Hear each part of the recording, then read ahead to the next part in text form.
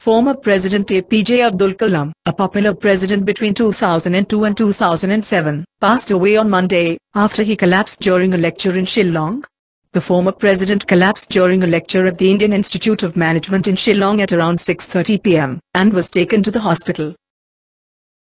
TV reports earlier said that Kalam suffered a massive cardiac arrest at the function at IIM Shillong. Kalam was closely involved in the country's civilian space program and military missile development efforts, earning him the sobriquet India's Missile Man.